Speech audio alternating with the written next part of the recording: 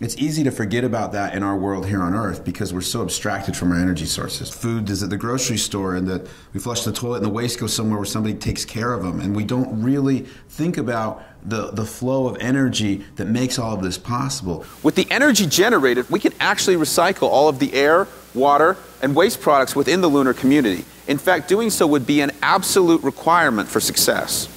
We could grow the crops needed to feed the members of the community even during the 2-week lunar night using light and power from the reactor.